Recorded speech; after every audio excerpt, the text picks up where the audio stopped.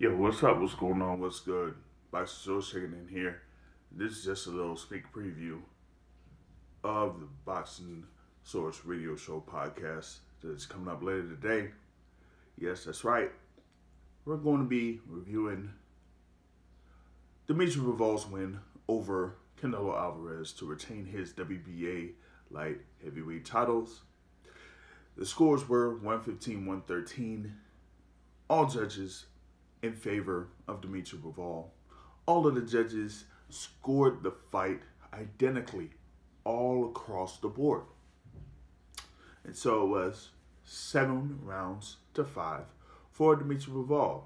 Now, some people call it a masterclass by Dmitry Bivol. Initially watching the fight, watching it live, I didn't quite see that.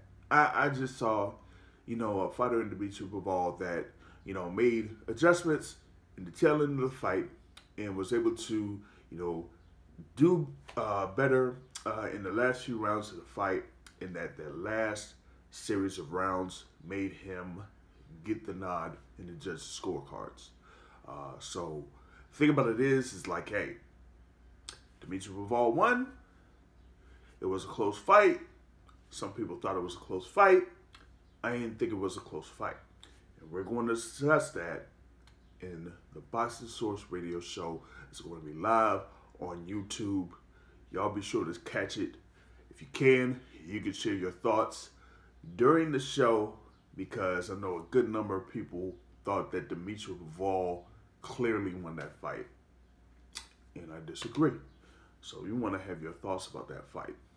And other things that will be coming up, particularly next week, as you do have the undisputed super welterweight title fight with Jermell Charlo versus Brian Carlos Castaño.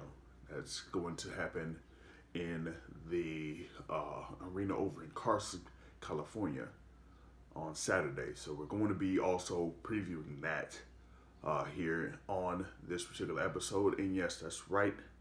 We will be starting the 8th season of the Boxing Source Radio Show. That's right, 8 seasons. So y'all be sure to catch it, and we'll see you there live. All right, peace.